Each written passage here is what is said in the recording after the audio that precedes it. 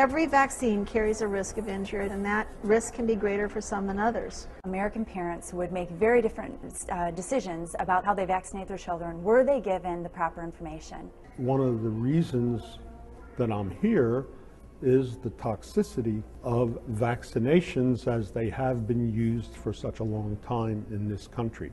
It's not in the best interest of your children. You're going to be trading some innocent types of diseases that we now know how to handle better for other problems such as allergies, asthma, even autism for years to come. I began looking at vaccine toxicity years before I had my first child back in the 70s. And back then there was enough information for us to see that the whole theory of vaccines could be terribly flawed, and that by dumping stuff into the blood could in fact cause some severe long-term illnesses.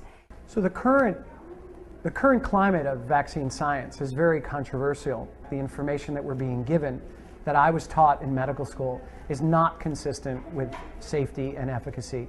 As we see the number of vaccines being added to the schedule, we're also seeing a tremendous increase in the number of chronic illnesses in children. My concerns are the absence of any adequate safety studies looking at the long-term detrimental effects of vaccines used in childhood, and the almost cavalier continuance of the process of introducing more untested vaccines into a schedule of vaccination that is already appalling in terms of its scientific underpinnings. The swine flu vaccine contains squalene. It's in one of the European versions. It's being tested on 4 continents. This particular oil, when injected into animals, causes crippling disease. Wouldn't you like to know that before somebody said, I'd like to put this in the veins of your son or your daughter? I strongly advise against getting the H1N1 flu vaccine. It is not a very serious illness. The swine flu vaccine has both aluminum and mercury in it, which are both neurotoxins. Squalene may be added. Squalene is an adjuvant that stimulates your immune system to attack itself. It has been associated with Gulf War syndrome in 2 papers.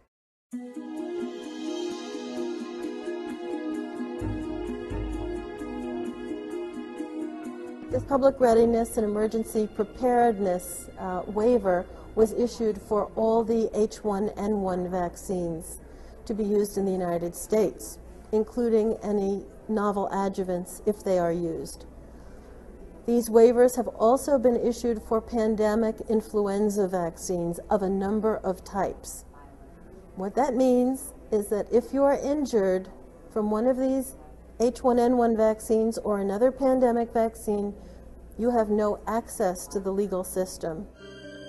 At this point, it's become very clear that the government is engaging in a deliberate practice of censoring science, of suppressing science, with simple changes in the vaccine schedule, such as delaying vaccines, getting out the metals such as aluminum and mercury, separating the shots, that they can reduce the amount of adverse events.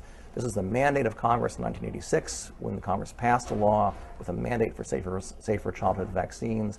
This has never been carried out because the government officials are simply afraid of the results. At this point, it's gone beyond regulatory misconduct, I think, to criminal negligence, because the government, it is incumbent on the government to release this information, to fund these kind of studies on an ongoing basis, so that we will have the information we can to change the schedule and to give parents the proper informed consent.